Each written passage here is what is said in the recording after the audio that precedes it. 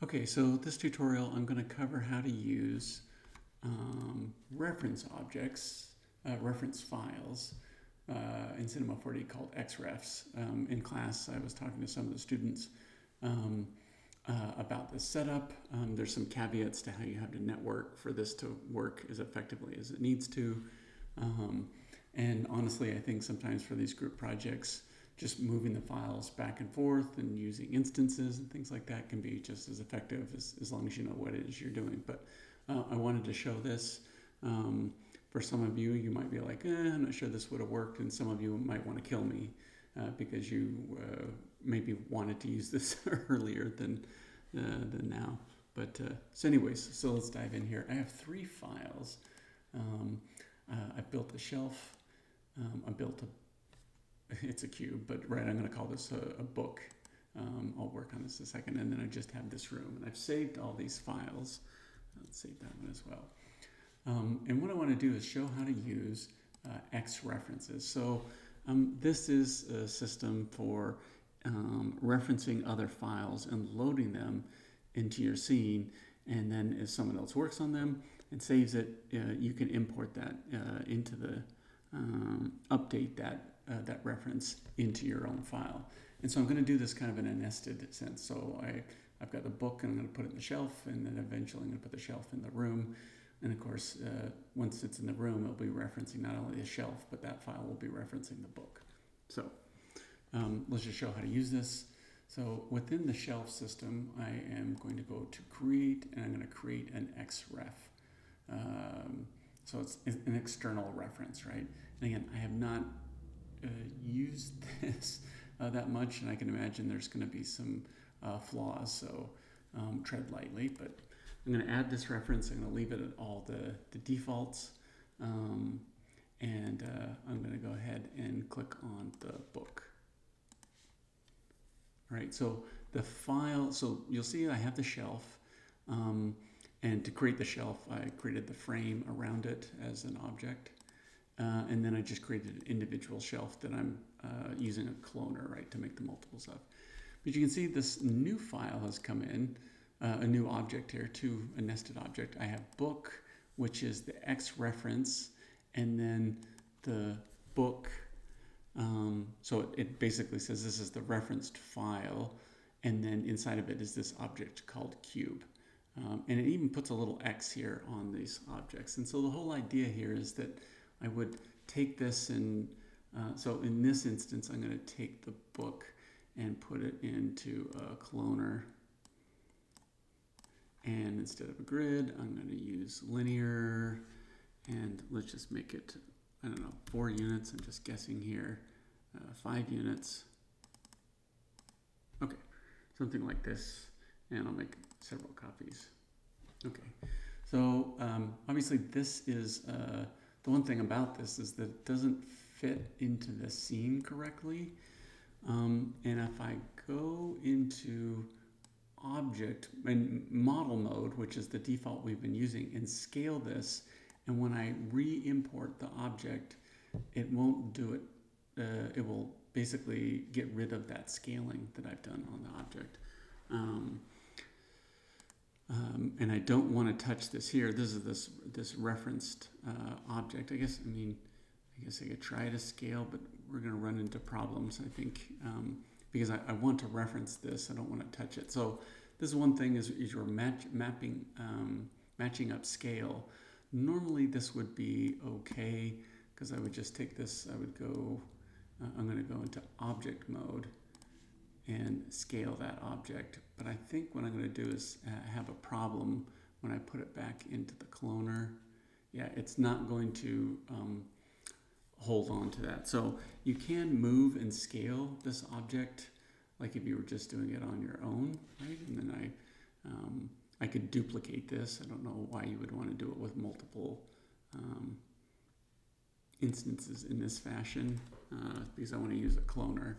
But my point here is you're matching scale. When you bring in an object as an X reference, you can move and scale it individually, but once it's going to go into a cloner, that's going to end up being a problem.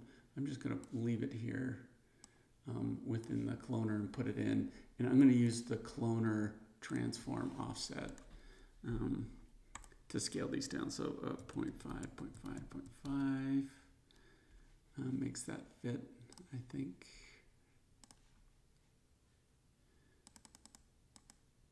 Okay, so let's take this up here.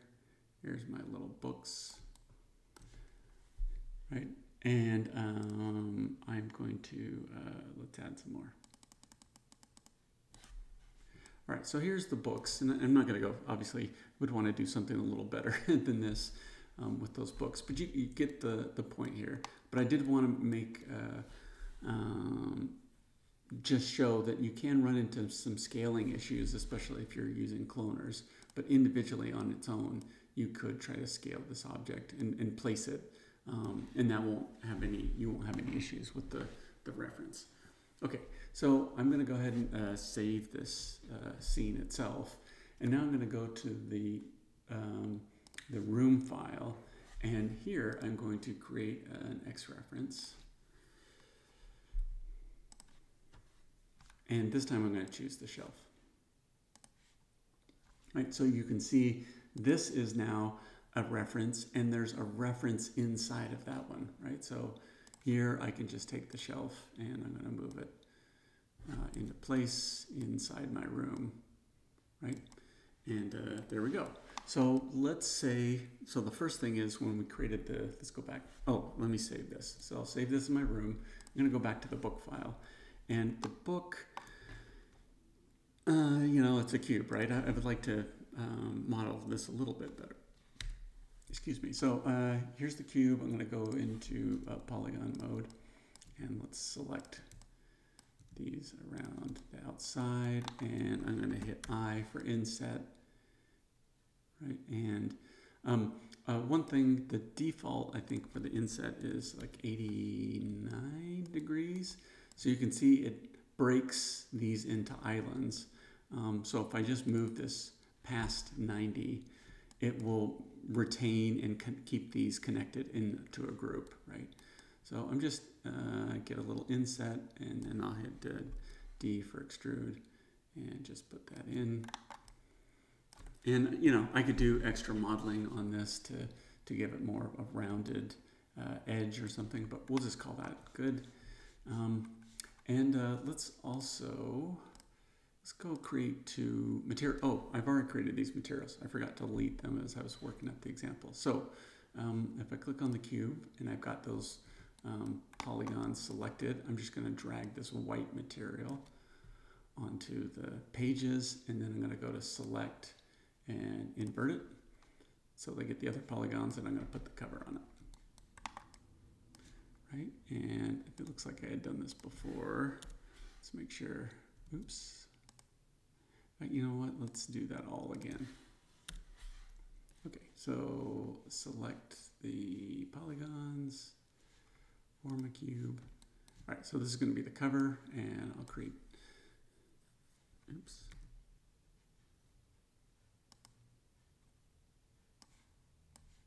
There we go. Sorry, I had both of them accidentally selected. And here we will do the inverted selection, and this time I will just make sure I have this one, and I'll put that in there. Okay, so again, just remember on these materials, if you create a tag for that, this one's called polygon selection 1. If I were to name this cover, I would want this to say cover, right, so that it applies to it. Like the example here, let's call this pages. Oh, sorry, not that one. Let's just delete that. Okay, so you can see right now, this has a name. It says polygon selection 2, and this material, it doesn't have a name in here, right, as far as the selection. So this is covering the whole entire object. So I'm just going to name this pages. Oops. Come on, little polygon selection. There we go.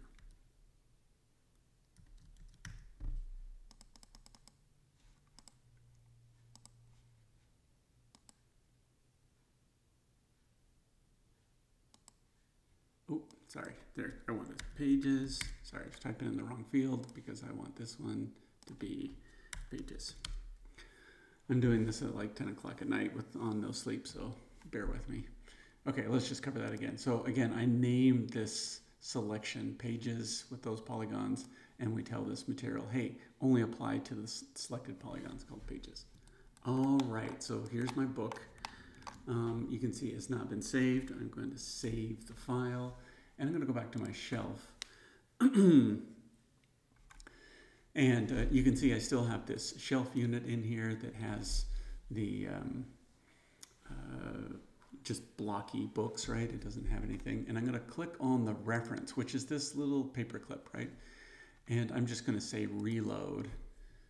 And you can see I now have those updated modeled books inside of here, right, with the corresponding textures. And you can see that they're referenced in here. All right, so let's go to the shelf unit. I'm going to save as I go along. So the this individual shelf that's in here, let's say, I just put that in as a placeholder. I'm going to make it editable, and I'm going to click on let's turn off the cloner for a second. I'll click on these two edges and bevel it.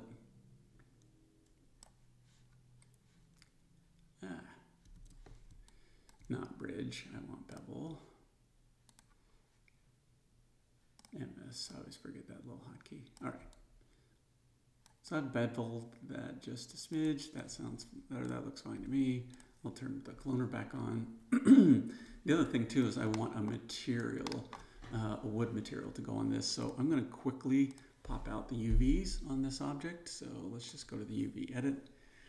And on the shelf, I'm going to go into polygon mode.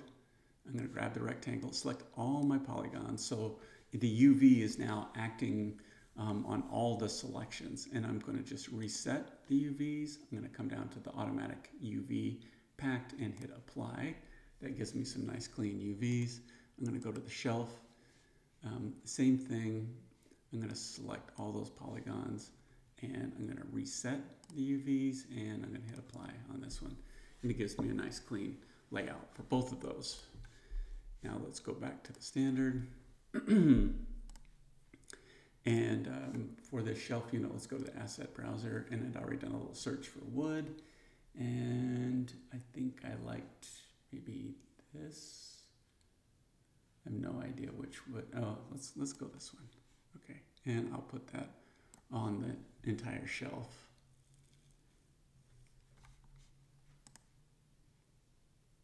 Oh, maybe yeah, I put it on the right thing. There we go. And if I turn on the redshift, there we go. So you can see it's mapped on there. It looks nice, good enough for what I need. So let's hide the asset browser, and now let's go ahead and save the shelf file, and let's hop back over to the room.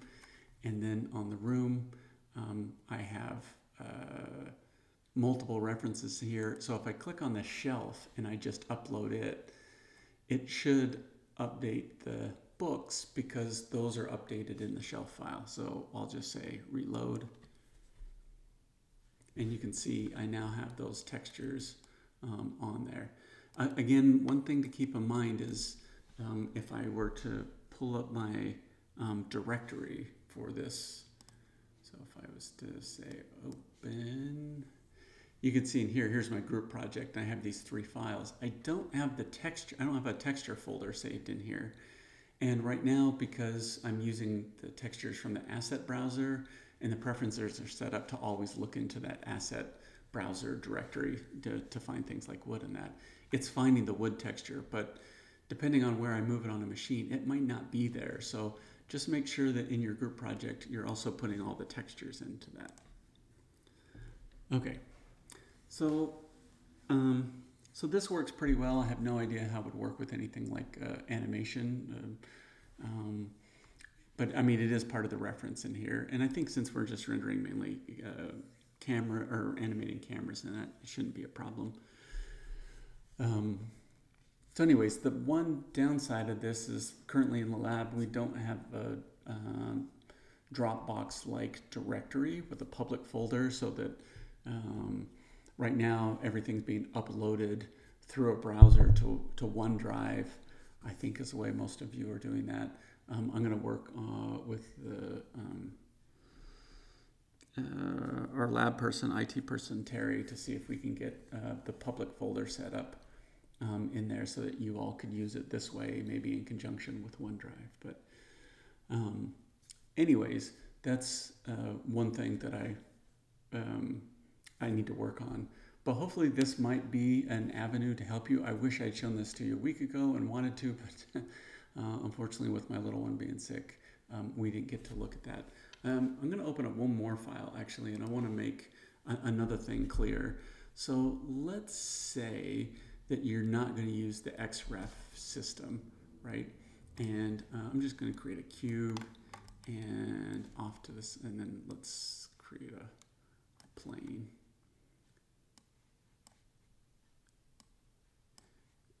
So let's just say what you're doing is you're placing the objects.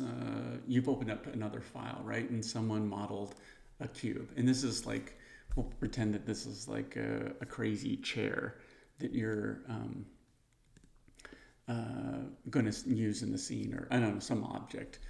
Right? And so one of your teammates has only modeled this quickly, but you need to place this in multiple spots across the room, right? Now you could use the cloner, but then the cloner is going to scatter it. You want some individual instances of this. So if you click on an object and you create an instance right here, so there's an object that says cube instance, and I move this over, and this is a copy of that cube. So another way you can do this, and we've already done this before, is use the place command. So here's my cube, and as a default, it's set up to be an instance of this object. So I'm just going to use the control, and I'm just going to drag these around, right, to where I'll pretend like these chairs would need to be. And the nice thing about this is if I go back to the cube, and let's go into this, and I'm going to do solo. Well, in fact, let's not do solo. Let's leave that on.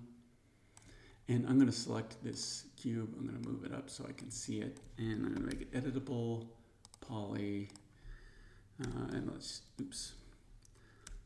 inset and extrude and inset again and extrude down in. Okay, so here's this object, right? And these are all instances of that. And this has been, set up one way or the other. And let's pretend we have a different file where someone modeled this object. Yeah, so let's take, instead of that, let's make just a cylinder. Let's give it just 6 sides. And let's make it editable. Okay, and B. And let's select maybe every other face here. And just extrude it out. And inner and D, inner and D. Okay, so actually this is the way that you all as a team have decided this object needs to look, right, in your scene. So if I just copy this and I'll go back into my main scene, you're like, damn it, I've already placed all these instances of what this needs to be. And I'll paste this in here.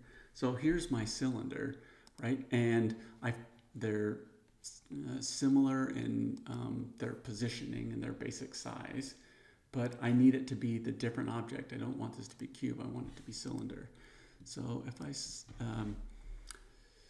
shift select all of those instances and I take cylinder and just put it down in here, it will update every one of those instances. So these instances now are saying, hey, cylinder is the thing that we're making, right? And placing in the scene, right, wherever it needs to be. So even if you don't use the X reference, if you use instances, right, so I'm thinking of, Team 1 has these little awnings that are getting placed all over. So if you have awning 1, awning 2, awning 3, and someone has made that, and you bring in your scene and you place it using the instances. If someone makes any updates, you can copy it back into the scene, and instead of having to replace it, you would just tell the instance to use the cylinder. Or if you're like, oh no, actually it was supposed to be the cube, we can put that back in there. Oh, so I make it visible, right? And so that's there. So placing with the instances and I would group these, right, so that you know which instances are or what.